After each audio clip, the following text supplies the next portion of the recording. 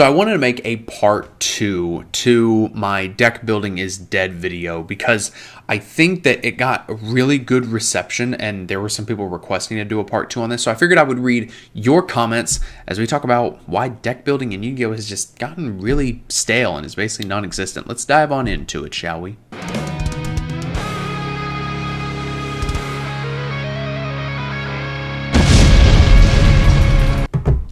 Three, two, and one. Hello, ladies and gentlemen. It is your host with the most, AvrieLR32 here, and destroy the ever-living boo-boo stain off that like and subscribe button as I get comfortable in my chair so we can climb even higher the 1400 ladder. It's always hard to keep track of my sub count because my most craziest exploded YouTube video is a YouTube short that got over 100,000 views now of my Don't Buy Steam Deck video, and I've gained a lot of subs from that. Of course, some of those are going to fall off because they realize I don't make Steam Deck videos. So anyway, it's just kind of funny. But I've got the comments pulled up on my other monitor here as I'm trying to zoom in on them.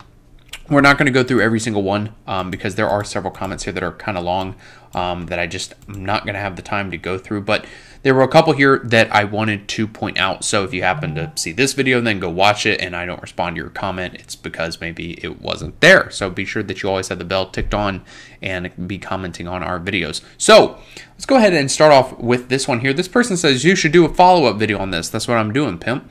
I think it's really time we start having a serious discussion and hitting a lot of these generically good cards that the Yu-Gi-Oh community doesn't want to talk about. There was a time where Code Money, I love it, didn't let these cards hang around too long just to get players and buy new product. They were harsh. Very true. The fact Ash has been played for years since its release and is a staple at this point is outright insane to me and has hurt deck building.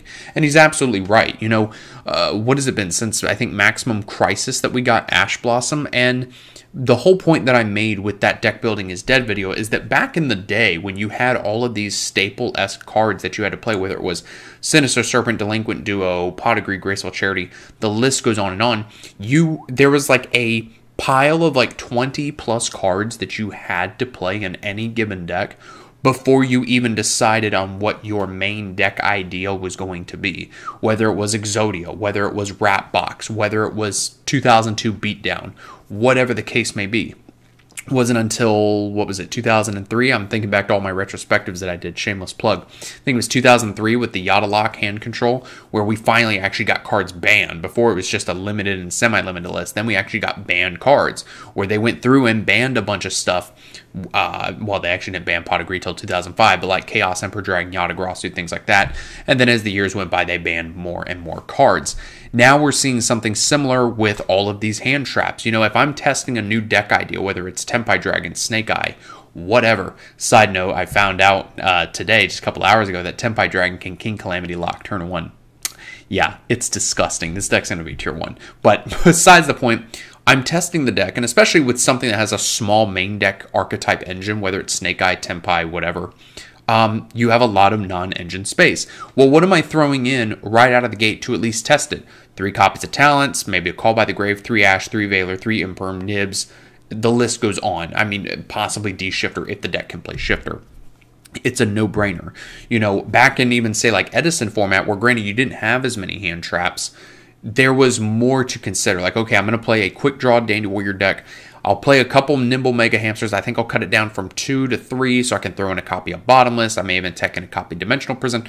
You had these tech cards that kind of made your deck overall more unique. Whereas instead now you've got, I would argue, 15 to 20 slots in your deck that have to be non-engine if you want any chance of competing. And it's not just because Snake Eye is tier 0. It's because of the fact that we have so many generically good non-engine cards that you may think helps lower tier decks compete, but it may help those lower tier decks go from like here to here.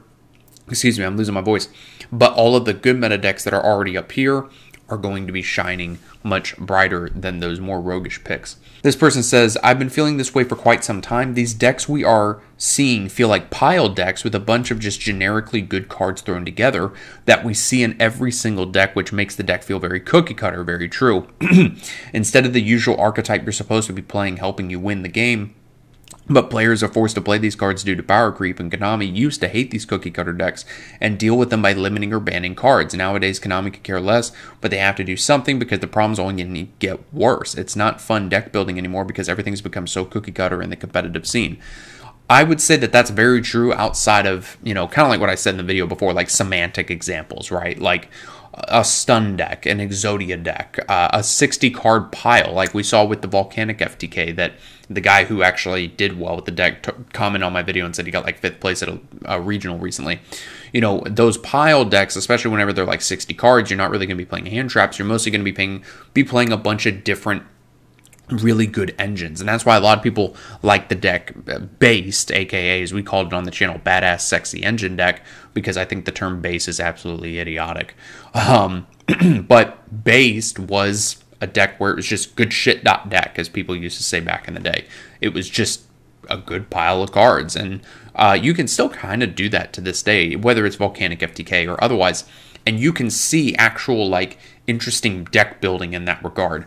But when it comes to like just a strict 40 to maybe 45 card deck, you're going to see the same 20 plus cards played, and it just makes deck building non-existent. Like, what are you throwing in that isn't different from like a Snake Eyes deck compared to whatever deck you're playing? Like, ooh, you're playing 2 Nibiru instead of 3 or 1. Like, it doesn't really matter. This person said, there are some good cards and hand traps we have right there that are recently new. Oh, he said right there because he's like talking about the video screen that I was showing. We have right there, they're currently new that could see play. But why play those cards when I can just mindlessly splash in cards like Ash, Droll, Shifter, Nib, etc.? This is what I'm talking about. I'm trying to make sure I don't accidentally clap on my mic. But this person hit the nail on the fucking head. Why play anything new when you can fall back on non-engine like Talent, Shifter, Nib, etc.? Excuse me. They said these cards just outshine a lot of the newer. Exactly. Konami's trying to push, and that's a point that Konami used to deal with. But I guess because they know as the game is so unbalanced that we need these cards just to not lose on turn 1 if we didn't have them. I literally can't imagine a world in Yu-Gi-Oh! Anymore without playing with Nib. Like, that seems so foreign to me now because we're just so used to playing either through or playing around a Nibiru, right? Like, how many times do you hear people say, here's a combo video, this is how you play around Nib, or they'll say, this deck is so fucking good that you can just play through the Nib, and then that's when, like, I would argue, like, any deck now, with how much non-engine stuff that you are pretty much forced to play, any deck that can play through Nib and not care is most likely a tier 1 deck. Like, if you look at all the tier 1 decks ever since Nib has come out, I would argue more in recent times, since when Nib first came out, not everybody was really privy to it. Like, some people were just side decking it, but Nib feels like such a staple now, no matter how many copies. But you look at these newer decks, and a lot of times they can make their board by summon number 4, or even put up a negate by summon number 5 so that they can build their board. It kind of defeats the purpose of why the fuck did you give us Nib in the first place, when all of the meta decks that you put out now, and by meta decks I mean things that are seen as tier 1, like, not your locals where your Gaia the Fierce Knight deck can get you a top. Why even make these archetypes that can put up a negate by summon number 5 or build a board by summon number 4, and like Nib is fucking pointless? Like, I understand that there's the mind game trick of that, where it's like, okay, such and such deck is the best deck in the room. It doesn't care about Nib. It plays around it. Therefore, people aren't going to play Nib. But then you have the 4D chess where it's like, oh, people aren't playing Nib, so now I'm going to play Nib. And it's like this constant teeter-totter thing. It's absolutely insane. Let's see if I can find any more comments here. I'm sorry, I'm losing my voice. No lie, I think it's time for Konami to seriously look at and start hitting a lot of these staple cards and hand traps that are commonly played in literally every deck. Konami used to hit cards like Pot of Greed, Graceful Charity, not because they were broken, but because everyone played those splashable cards in their decks. Very true. And they were getting in the way of Konami pushing new product. We're getting to that point again. Do you really want to play 03 or 04 cookie cutter decks again? I know I don't. Again, It's going to be interesting to see if Konami actually does ever do that. I talked a couple years ago now, or maybe just over a year now, talking about how Ash Blossom needs to be banned. And I do feel that Ash Blossom, to a degree, should be hit at some point. I think it was hit at one point, like to 1 or to 2 in the OCG for a while, because it was just so oppressive. Like, it was played and everything. It's still played and everything. But rogue decks that lose to 1 hand trap, like, can't even compete because we have so many hand traps.